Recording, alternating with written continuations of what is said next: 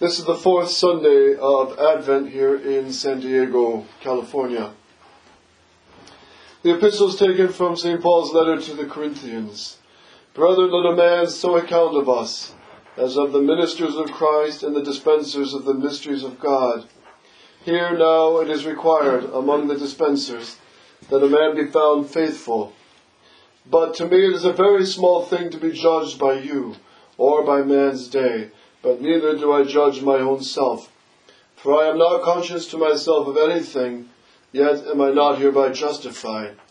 But he that judgeth me is the Lord. Therefore judge not before the time, until the Lord come, who both will bring to light the hidden things of darkness, and will make manifest the counsels of the hearts, and then shall every man have praise from God. The Holy Gospel from St. Luke chapter 3.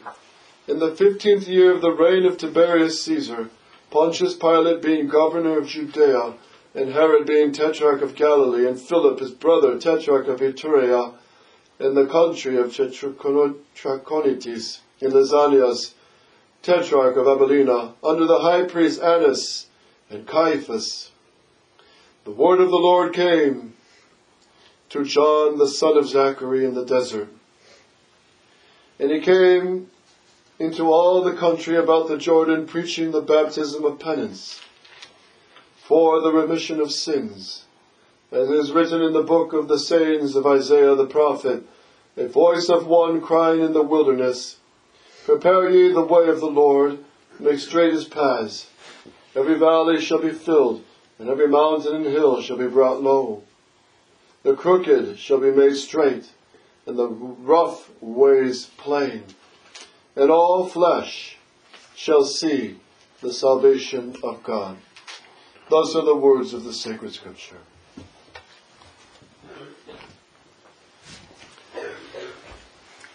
In the name of the Father, and of the Son, and of the Holy Ghost. Amen. On this fourth Sunday of Advent, tomorrow is going to be Christmas Eve. There'll be Mass here in the morning at 8 o'clock. Morning Mass here, 8 o'clock for Christmas Eve. It's a first-class feast, yet it's also a day of fast and abstinence for Christmas. And then the day after will be the great solemnity of Christ's birth, Christmas Day, December the 25th. A day of great joy because it's the birthday. 2018 years ago, Christ was born. And even the date system that we still have, of course the enemies of Christ, especially the Jews, are always trying to work to change even the dating system. They want to call it the Common Era and the Post-Common Era. But that makes no sense. Our time is measured according to Jesus Christ. BC, before Christ, AD, Anno Domini, the year of the Lord. So Christ is the center of all history. He's the center of everything. And He's the creator of everything. Because through Him everything was made.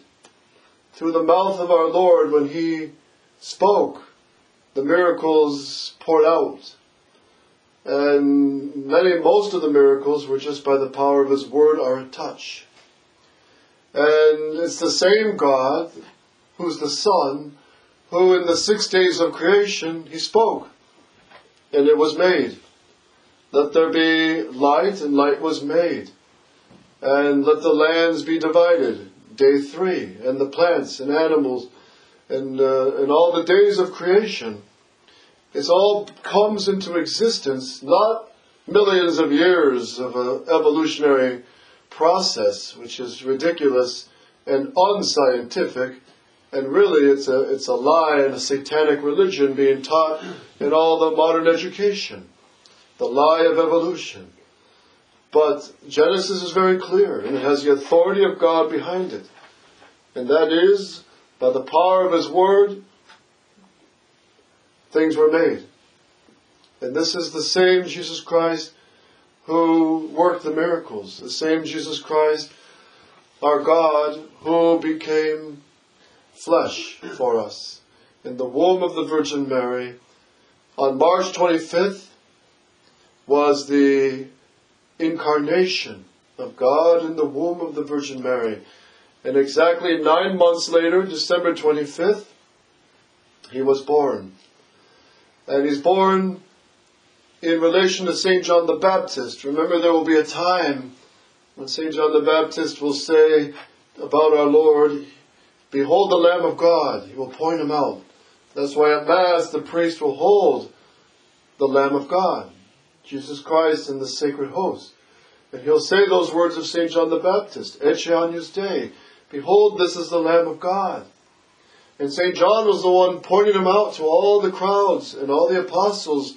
There he is. That's the one spoken by all the prophecies. Moses and Abraham and Isaiah and Jeremiah, Daniel and Ezekiel. That's him. Ecce agnus Dei. That's the one. He's the Lamb. And this Lamb will become small for us in the womb of the Virgin Mary. And this Lamb would be born for us from the womb of the Virgin Mary. And carried 9 months in the womb of the Virgin Mary.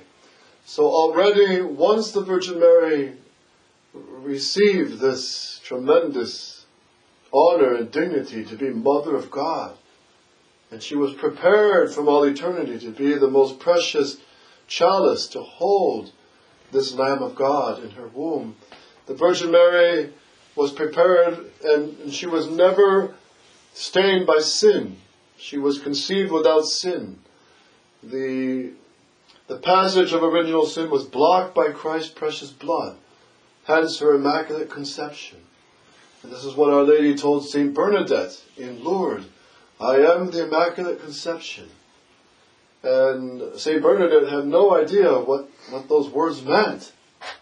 And when she told the parish priest, "Her name is, I'm the Immaculate Conception," the priest said to Saint Bernadette, "Do you realize what you're saying?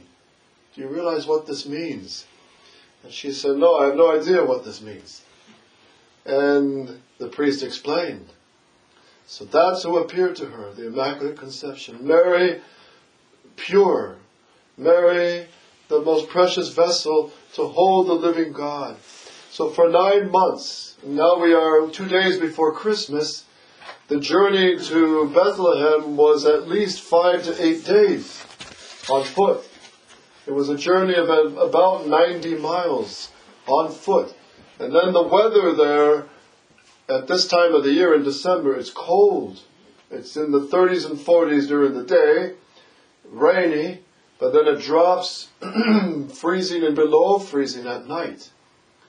So certainly St. Joseph and Our Lady traveling to Bethlehem with the donkey, and possibly in groups, because they did travel in groups, and it was the census being called by the Roman Emperor. And as St. Gregory the Great says, the emperor on earth was calling a census of the whole empire, but the living emperor of heaven and earth, greater than any authority on earth, Jesus Christ, he was coming as emperor to enroll all those of goodwill for heaven, for his kingdom. And that's what was taking place. So as they entered into Bethlehem, after probably 8 to 10 days walking, then they find no room in any hotel. And St. Joseph was from there also. He had relatives there. That's where he was born. But all the relatives had poured in because of the census. So there was no room even for him.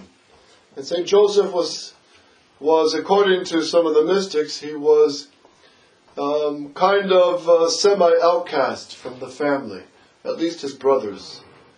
And he used to often go to the cave to pray. And he knew this cave, and where it would be on the kind of a lean-to, off the road, but not too far from it. And it's there that he would build a fire, clean out some of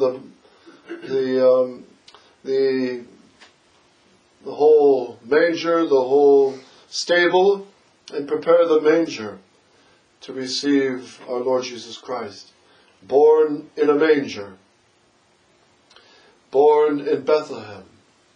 So St. Gregory the Great says Bethlehem means house of bread. And it will be he that will say, born there, I am the living bread that has come down from heaven. And this bread of heaven is laid on hay for the animals to eat. But who are the animals? St. Augustine says, we are the animals.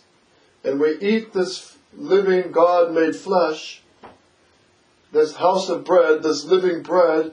How do we eat this living bread? In the Holy Eucharist, in the Holy Mass. And then every Mass reenacts the same miracle, the same sacrifice of Christ, our living bread, giving nourishment to the soul, strength to the soul. And listen to these great words here of St. Augustine, where he says, O blessed infancy, by which the life of our race, the human race, is restored. O most pleasant and delightful cries of the infant Jesus, by which we, because of his cries, we have escaped the gnashing of teeth and eternal weeping. O happy swaddling clothes that wrap the child Jesus, whereby the filth of our sins is wiped away. O splendid manger, in which not only lies the hay of the animals, but the bread of angels is found. So this mystical night of Christmas, often these Protestant movies portray the birth of our Lord. She's giving birth in great pain and screaming, and she's breathless and tired because she's with child. That was not the case at all. St. Bernard says to carry Christ for 9 months was a delight for her. It was not exhausting. And then when she gave birth to Christ in the stable, it was an ecstasy of sheer joy. And she was surrounded by millions. All of heaven came. The armies of heaven, the angels surrounded this incredible reality and mystery that God becomes a tiny little baby. Think in the minds of the angels how shocking this must have been. Because in heaven they see God as he is. They can hardly look at his brightness. They fall down and adore him, singing Sanctus, Sanctus, Sanctus. And his beauty, his splendor, his glory, they can never get enough because it's so overwhelming. And yet that God, the second person with the Father and the Holy Ghost, the Son, they see him now clothed in our clay, dressed in our flesh, and as a little baby, as a tiny baby. Listen to these words of St. Ambrose. He says, he therefore was little, a tiny infant, that you might be perfect. Because he told us, become like children to enter the kingdom of heaven. He was wrapped in swaddling clothes that you might be freed from the snares of death. He was in a crib that you might be on the altars. He was on earth that you might be in heaven. He had no room in the inn that you might have many mansions among the inhabitants of heaven. That being rich became poor for your sake, that through his poverty you might become rich. 2 Corinthians 8:9. And then St. Ambrose continues, his poverty therefore is my riches, and the weakness of my Lord is my strength.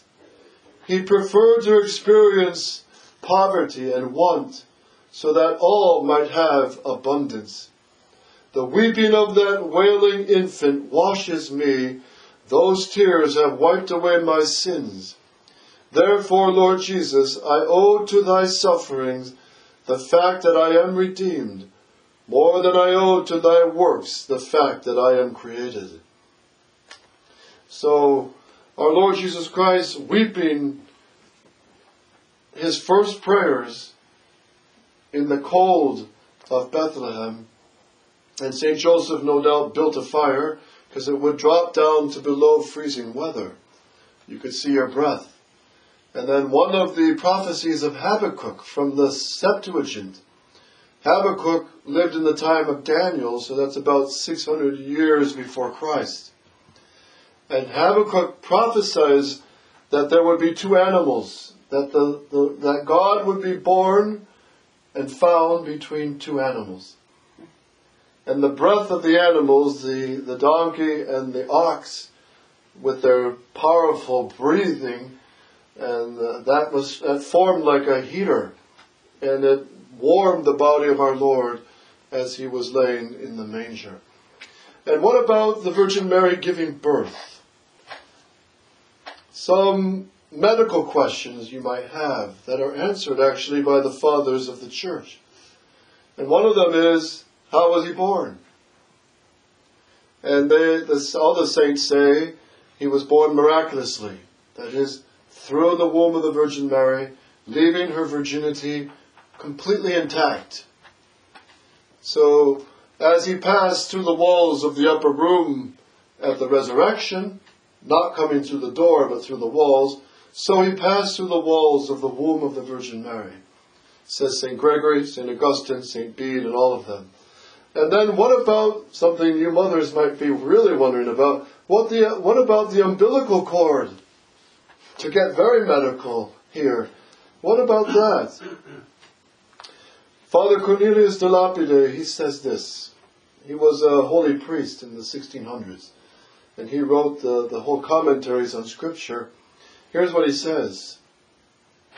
Therefore, Franz Lucas says, she took in her hands the one who had come forth from her womb, like a ripe apple falling from a tree, the umbilical cord unloosing itself spontaneously and without violence, just as the stem of a ripe apple detaches itself from the tree.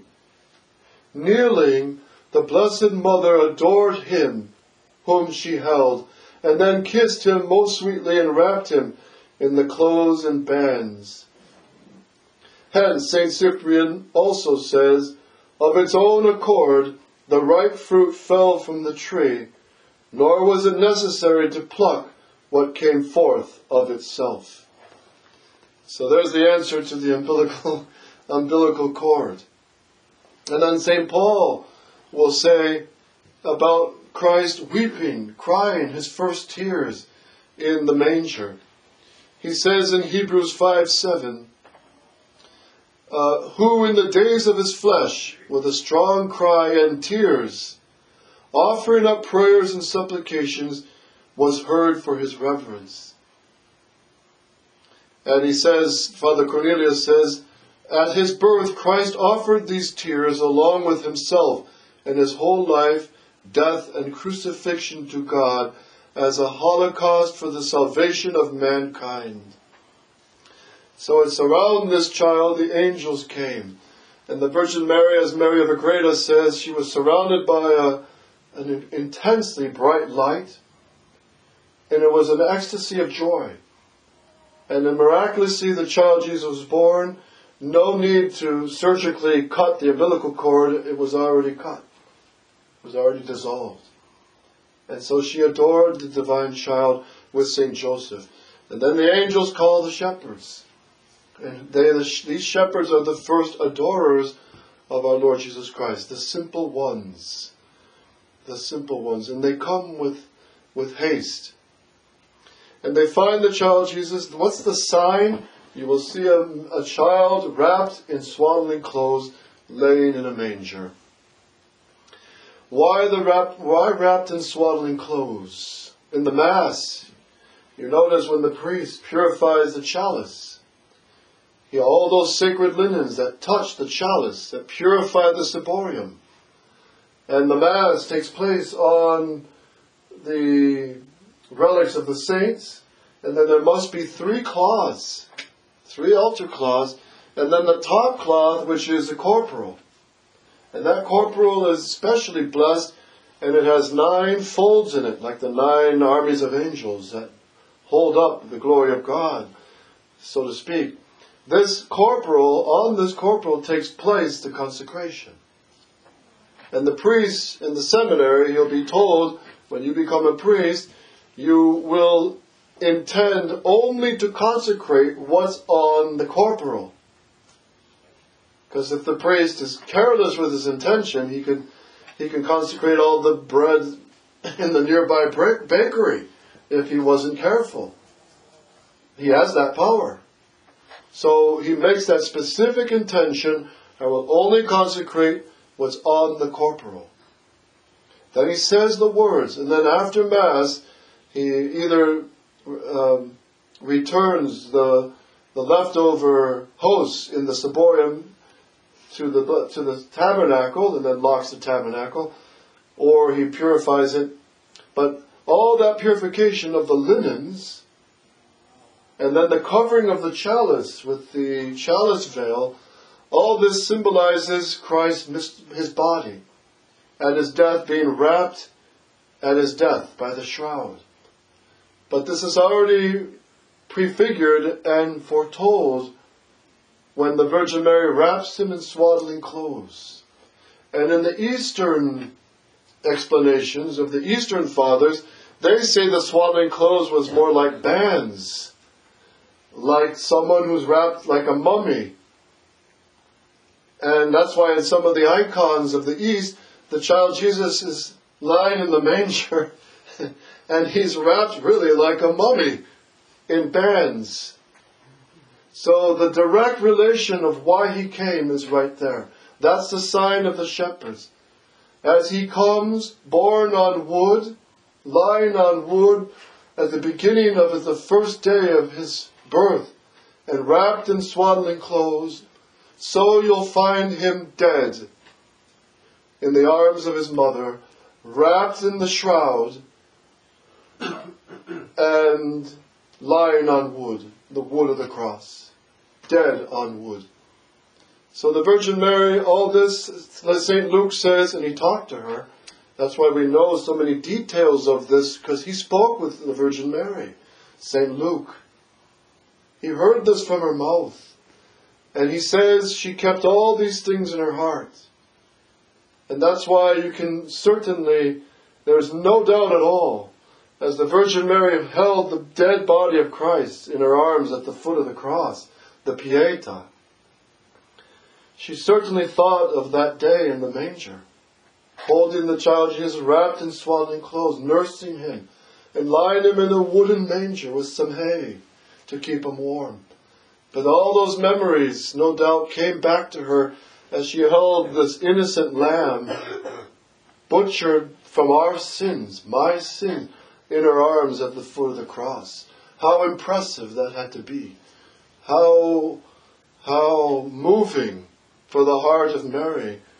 And she just, as Jeremiah says in the Lamentations, who can console thee, O daughter of Jerusalem? For deep as the sea is thy sorrow, who can console thee? Who has cried as a river of tears to wash the body of our Lord. And all this is already foreshadowed at the first moment of his birth in the manger. But yet, look at the love of God. He's born in a manger. In French, manger means manger, which means to eat.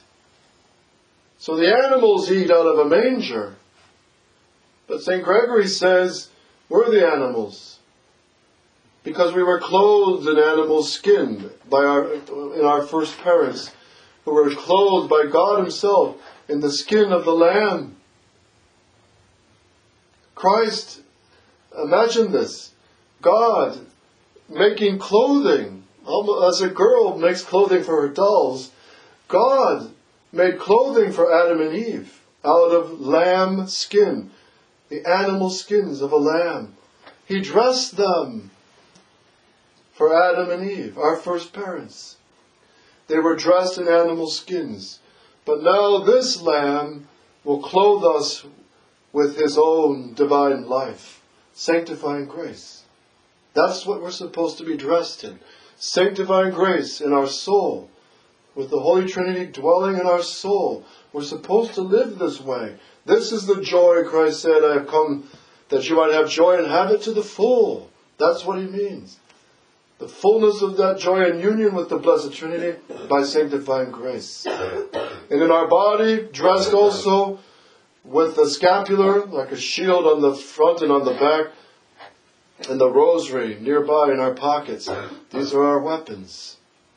But the life of grace, this is what Christ came to give us to share in. But he feeds us. Manger, we're the animals that feed on him in the Holy Eucharist. That's why Holy Communion promises you eternal life. Promises you the washing away of even purgatory.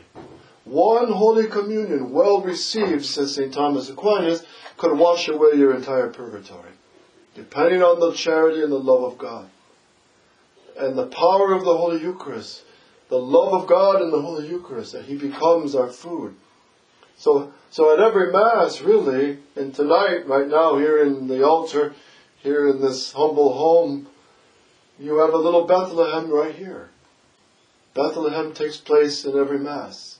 The living God comes down, and you receive him as the living bread that comes down from heaven. And Bethlehem means the house of bread. But the living bread, Jesus Christ the King. So see in every aspect the tremendous love of God everywhere. He pours out, and he pours himself out so that we love him in return. And that's why he embraces the coldness of winter. He chose the hour to be born. He chose the season. He chose the most uncomfortable season. Wet, rainy, cold. And that's where he's found. And the shepherds come and adore him. And then 13 days later, the Magi, the three kings, come and adore him. So let's kneel down with the saints, the angels, with the Virgin Mary and Saint Joseph in this Mass. And for some of you, this will be your Christmas Mass. So receive our Lord tonight and ask him to make your soul always a place where he's loved. We might not have much in our soul for virtues and generosity and all the virtues of the great saints. We might really be a simple cave with some straw and hay and dirt and all right, that needs to be cleaned out by good confession and sincere contrition. But let the light of Christ fill our soul and keep striving for virtue, striving for the love of God, striving to offer everything you do, whether you eat or drink, sleep, study, cook, do dishes, work, whatever you do it with the Immaculate Heart of Mary, because she did it all. And she teaches us how to live. She teaches us how to adore Jesus Christ. And Saint Joseph also. And they both of them, there was not one moment they were not ascending in intensity and speed and grandeur in the love of God, Saint Joseph and Our Lady. So let's have a great devotion to them and ask them to teach us this tremendous humility of heart that Saint Joseph had in Our Lady, the great love of God, and to become like little children. Because if we don't, we cannot enter the kingdom of heaven. And becoming like little children, that means we got to fight like soldiers for the truth. The truth doesn't change. The Catholic truth cannot be modernized nor adapted nor adopted to the modern evolutionary progress. It doesn't change like that. And that means to be truly children of God, we got to fight for these unchanging truths. The Mass of all time, the Catholic faith of all time, the unchanging condemnations of the errors of the great popes and the magisterium of the church. As Archbishop Lefebvre held, we got to hold that same line until again Our Lady's victory comes. And that victory is promised. It is promised. There's probably never been a darker time in history, except maybe, even Pope Pius XII said that even in the 50s, he said, man has fallen lower than in the time before the flood. So we have fallen very low. And yet Our Lady, her victory will overthrow all this. So let's put ourselves under her mantle and adore this beautiful mystery of God born in Bethlehem in 2 days. May that joy fill your soul and inspire you to fight on until you obtain that vision of the Trinity in heaven. O Mary conceived without sin. O Mary conceived without sin. O Mary conceived without sin. In the name of the Father, Son, and the Holy Ghost. Amen.